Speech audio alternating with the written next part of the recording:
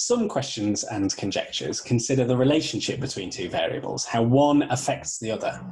And to look at that, we might analyse the correlation between those two variables. And I showed you how to do that in Google Sheets in the previous video. But other questions and conjectures, we might just want to compare two sets of data, how big they are and how spread out they are. And we do that using averages and range and standard deviation, and we might draw things like box plots in order to see that visually. And we're going to look at that in this video. We're going to do a lot of this in Desmos instead of Google Sheets. We're going to copy the data across to Desmos because there are some lovely graphs that we can draw in Desmos, and it does it really easily for us. What I've got open here is the sheet for Beijing in 2015, because I want to go on holiday to Beijing next year. I'm just really interested in the place, and I want to go and see the city. My availability is that I can go in either May or September. Now, I don't cope well in the heat, and I want to compare how hot it is in Beijing in May and September in order to inform when I want to go. So we have here, I want to compare the data for May in Beijing and the data for September. As I said, we're going to do this in Desmos because it'll show us a little bit more clearly what's going on. So what I want to do first is copy the data into Desmos. So I'm going to select the mean temperature just for May, down to the 31st of May, Control C, and then go across to Desmos. We can input a list of data into Desmos just by copying it in, just by pasting it in. I'm going to call this first list M for May. So I've written M equals, and then just Control V on my keyboard to paste it in and press enter. And I have this 31 element list now in Desmos.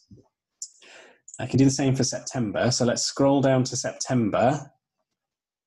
Here we go, and select it. There are only 30 days in September. Control C, across to Desmos. I'm going to write S equals and paste it into Desmos. All right, now what can we do with this?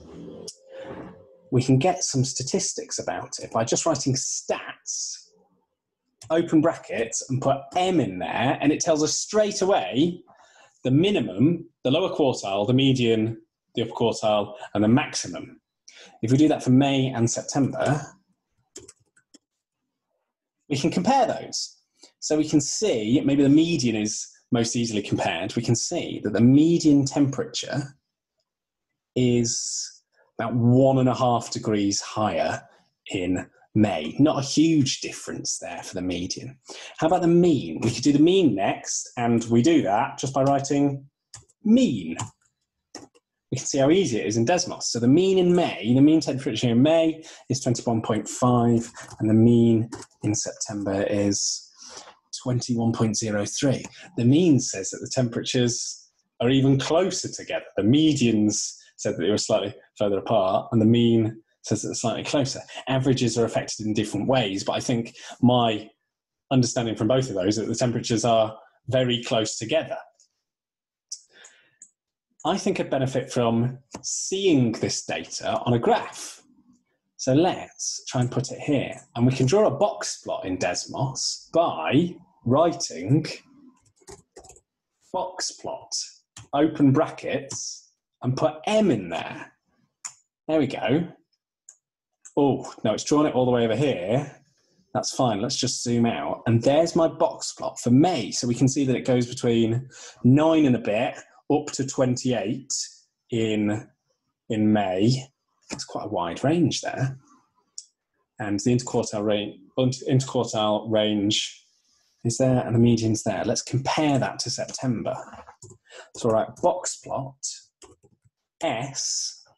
Now immediately it puts them on top of each other. It draws it in the same place. But if I change this number here, this offset to 3, then it'll put it at a height of 3 instead. And immediately we can see some differences there. So although we thought the medians were very close together, and they are just like 1.5 degrees, we can see that from those box plots how much more spread out the temperatures are in May. So if I was deciding to go in May or September, I can see that the temperature is not only slightly less in September, it also varies a lot less. So I can be more confident in my assertion that the temperature is going to be slightly lower because it's going to vary a lot less. I'm quite happy with those box plots there. Those box plots have convinced me that I'm going to go to Beijing in September instead of May. Hopefully you've seen there how easy it is to copy data across into Desmos and then just draw me a box plot, and it draws me a box plot. Again, try to apply those same techniques to compare two sets of your own data.